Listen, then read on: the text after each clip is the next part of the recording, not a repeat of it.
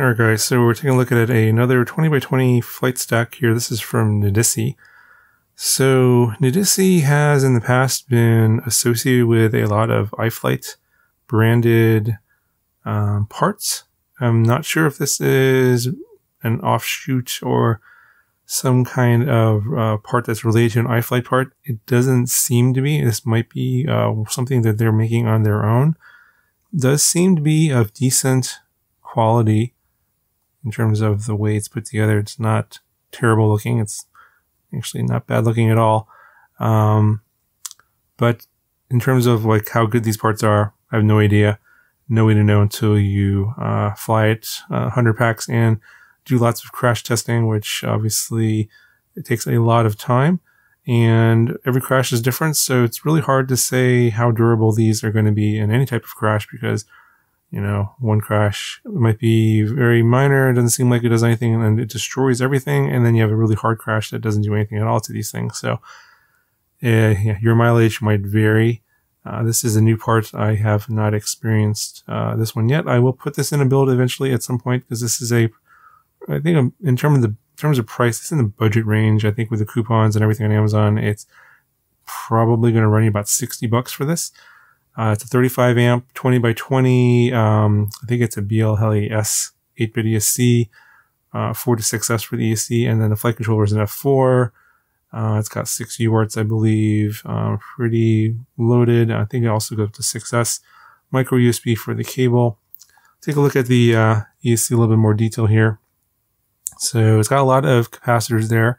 It's saying that you don't need to use the included capacitor. It's one of these 220 microfarad 50 volt capacitors. You don't need this unless you're using a 5 or 6S battery. So if you're on 4S or lower, then the included capacitors are fine. You got a shunt there for current sensor. Typical plug here that goes to the flight controller. Let's see here. What's the orientation? Okay, motor 1's over here. So this orientation should be like this. Get your plus and minus. Got your holes for your capacitor. Motor pads for the motor wires there. Pretty nice. It's not a super thick board. You can also solder to the side of the board here for the motor wires if you like to do that. Fairly close to the FETs.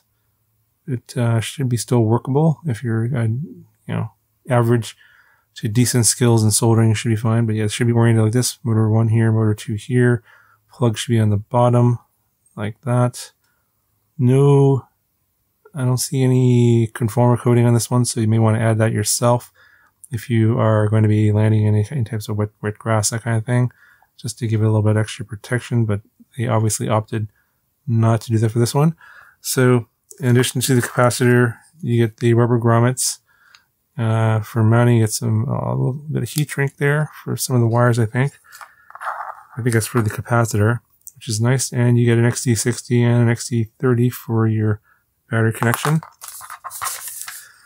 And you get the nice color diagram for the wiring and also your specifications.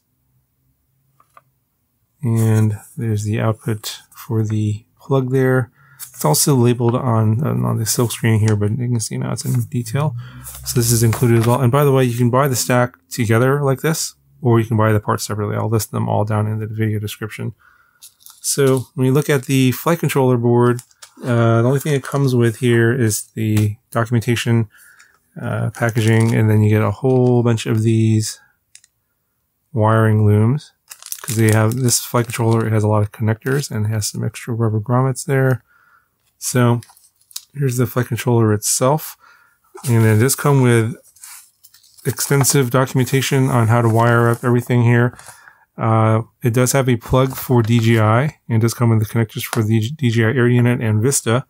But be aware that there is no voltage regulator for the output on the power for the DJI connectors. So if you're plugging this into an Air Unit, so here's the Vista here, you can do direct connection because Vista can handle up to 6S.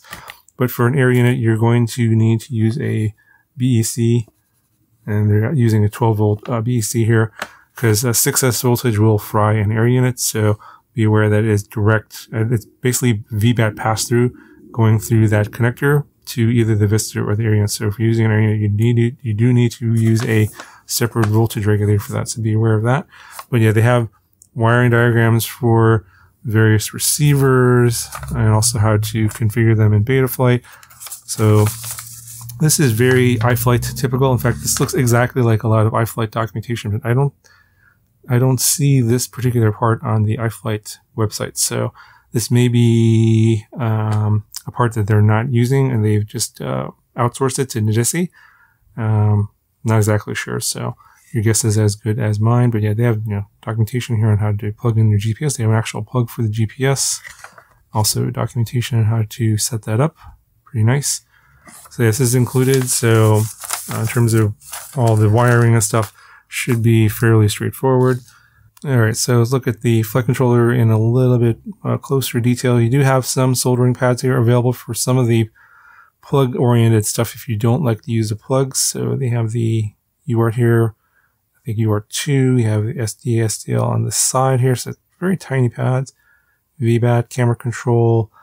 I believe this one here is a DJI connector. This one over here is the connector goes to the ESC, so you can have one of the wires for the ESC. I believe this one's for your LEDs. I think this one's GPS over here. I'm not sure where this one is. Yeah, okay, so this one here is actually for the DJI connector. And then over here, this is actually for something else. So it is showing, with the board oriented like this. You can see this is for DJI over here. And that one, it looks like this is also for the area as well. Yeah, so this one over here, so the orientation correct. This one here is going to be for, I think, all your receivers. And this one over here is going to be for GPS, I believe. Anyway, yeah, you can just refer to the documentation if you want to know exactly what everything is for. Looks like you have a black box chip there. It's one of the smaller ones. Get your Betaflight OSD here on the back and your MPU 6000 gyro on the bottom. Pretty nice layout. It's nice and compact.